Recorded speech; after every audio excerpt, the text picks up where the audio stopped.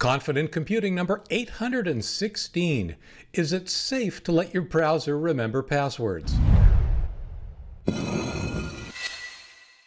Hi everyone, I'm Leo Notenboom here for askleo.com with another edition of the Confident Computing Weekly Newsletter. I want to start out by acknowledging that there are a few changes to the layout of this week's newsletter. Last week I mentioned a couple of YouTube videos that I had published that hadn't yet made it onto askleo.com, and that actually got me to thinking that, well, it's not the only time that's ever going to happen, and I've been doing more videos, and some people just like videos, so I should do a better job of letting you know about it. So the result is that if you scroll down in the newsletter a little further, you'll find a list of all of the videos that I've released on YouTube this week. Hopefully that'll be interesting to those who are video inclined. I've also changed the layout of the article list itself to be a little bit more consistent with what I've done. Hopefully it's a little bit more readable. Hopefully it's useful. As always, everything I do is a test of some sort, and I hope you find it helpful. Speaking of videos, there is one subtle change I made a little while ago that I suspect a lot of people haven't noticed, and that is that if you are logged into askleo.com and you are a patron of Askleo, some of the videos you see will be slightly different than the other folks, the folks who aren't logged in or the folks who aren't patrons. The difference is actually very simple.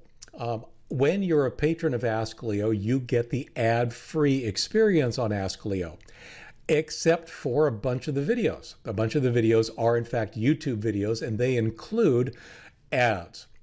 What I decided to do a couple of months ago, I think 4 to 6 weeks ago maybe, is to actually have different hosting for videos, for the same videos, for those who are logged in or signed into the site as a patron. Those videos, when you're signed in as a patron, they're not on YouTube, they don't have ads. Again, just something that I want to do to thank the patrons of Askleo for making all of this possible. This week's featured article, yep, it's why you probably don't really want to let your browser remember passwords for you, and instead invest in a tool specifically for remembering passwords. In other words, a password vault of some sort. Doesn't really matter which one you use, the reputable ones are all safer alternatives, I believe, than letting your browser do it for you. Also this week, using Windows 10 Disk Cleanup, how to get the Windows 10 feature update, whether or not you're in a rush to get it or would prefer to delay a little bit. I'm obviously somewhere in between. I need it sooner than most, but not as soon as some. And why Wi-Fi is almost always slower than wired connections. On the video side of things, we actually talk about the opposite.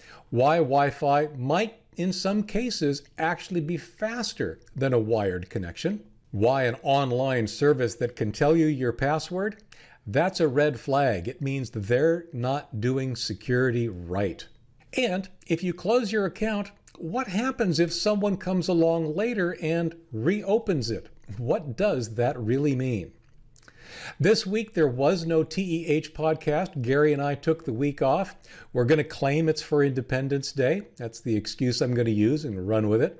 Next week's Ask Leo Live will be on Saturday the 11th at 2 p.m. U.S. Pacific time. I'm going to cover password managers, and I'm going to demo LastPass, a couple of the things that I think a lot of people tend to overlook or maybe get confused when they're using LastPass or even just considering a password vault. Of course, I'll also be taking your questions live. The latest info, as always, at askleo.com/liveinfo. That's it for this week. I hope you find this helpful. I'm Leo Notenboom for askleo.com. Take care.